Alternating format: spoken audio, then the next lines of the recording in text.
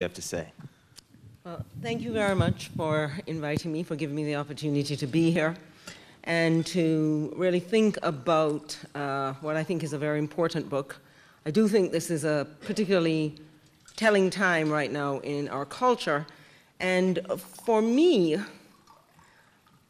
I think that the original Benedict option is Acts 2, verses 42 to 47. I want to just talk about four things quickly. One, that original model. A little bit about the question of, is there a danger in Rod's book of conflating Western culture, Western civilization with Christianity? And then the role of the black church around the issue of religious freedom, and finally talk a little bit about my own experience with responding to the mandate for the original mandate for the Benedict option. Acts 2, 42 to 47 reads, "They devoted themselves to the apostles' teaching and to fellowship, to the breaking of bread and to prayer. Everyone was filled with awe at the many wonders and signs performed by the apostles. All the believers were together and had everything in common. They sold property and possessions to give to anyone who had need. Every day they continued to meet together in the temple courts. They broke bread in their homes and ate together with glad and sincere hearts, praising God and enjoying the favor of all people. And the Lord added to their number daily those who were being saved." To me, this is really the model for Christian life, that we should be doing the things that are outlined here. Devotion to prayer, scripture, and fellowship. And I do believe that our churches have fallen far short of this, that there has been much cultural Christianity practiced, and that the church is very weak as a result of not having taken this model seriously.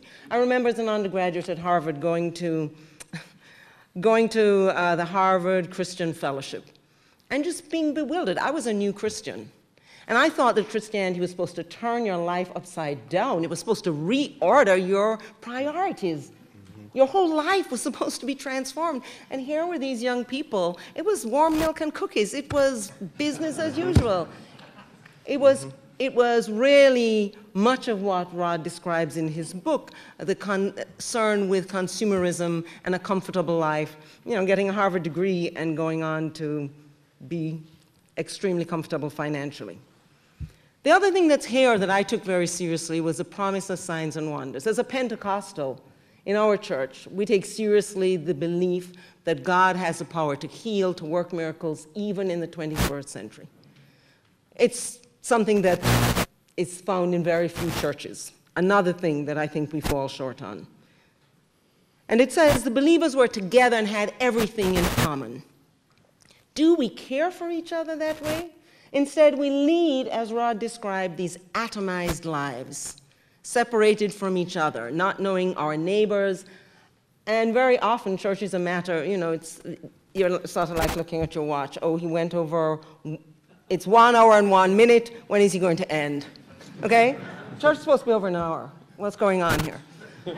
So, but there isn't time for fellowship, there isn't time for connection, there isn't time for investing in each other's lives, for caring for each other radically as these people did. Because they met every day, and if anybody was in need, they were ready to sell what they had to take care of each other. That, I believe, is the original Benedict option. I think, though, so I celebrate this book. I celebrate this book because it holds up for me what is really the model for Christianity, what is really taught in the Bible and which has been overlooked.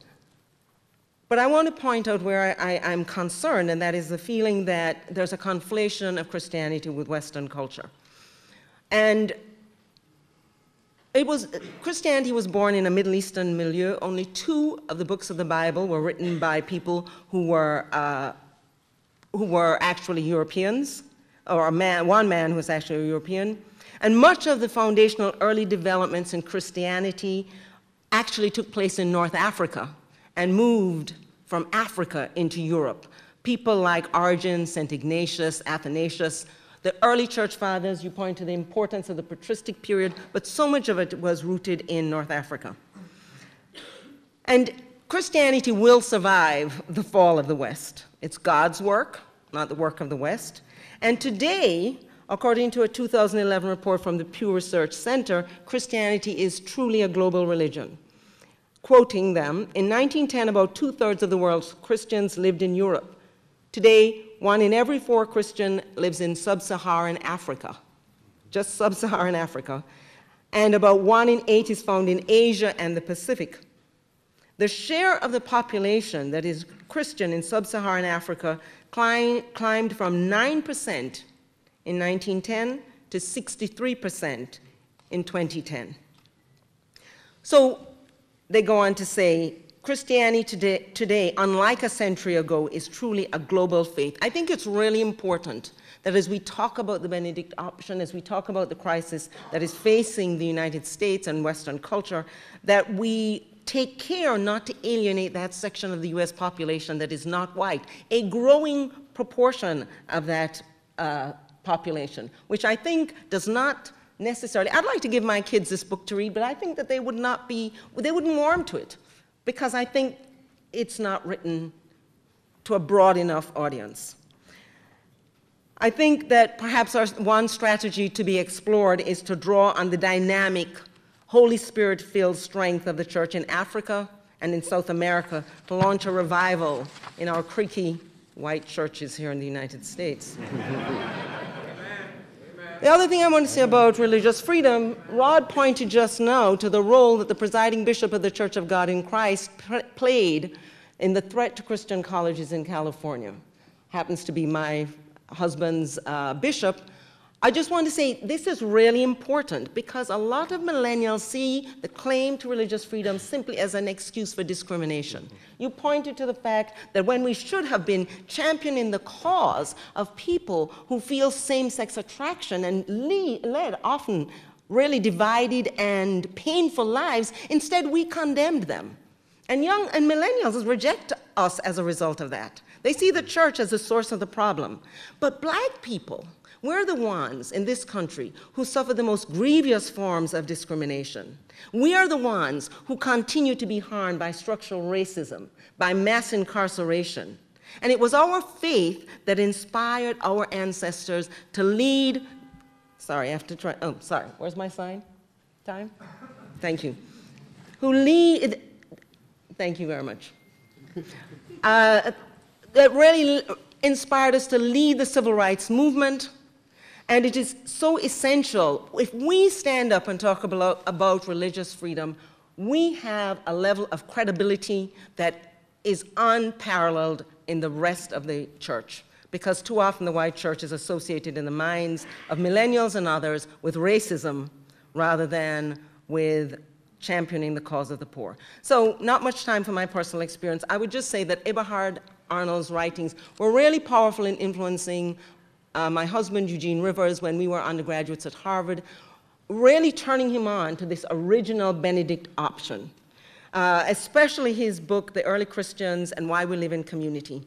And he was struck by the authentically radical character of the Bruder Hof understanding of Christian faith and practice and their sincerity in actually carrying it out.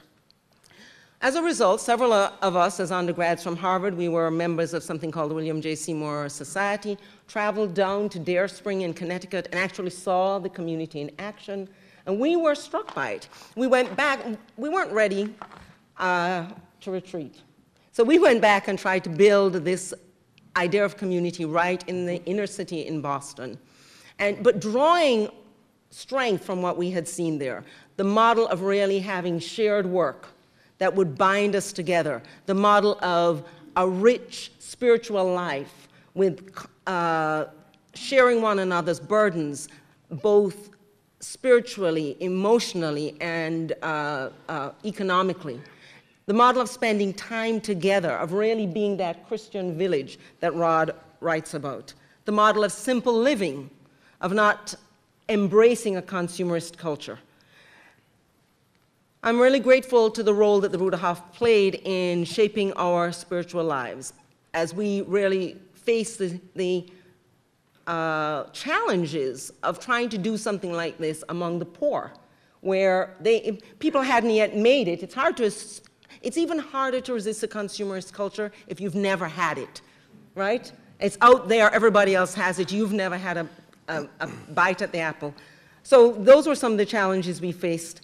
And the whole question too of how you really educate the next generation, which Rod raises in his book, I think that that's a very challenging piece of what we faced. So I'm grateful for the book, grateful for the chance to talk about it, and really to encourage people to embrace this original Benedict option.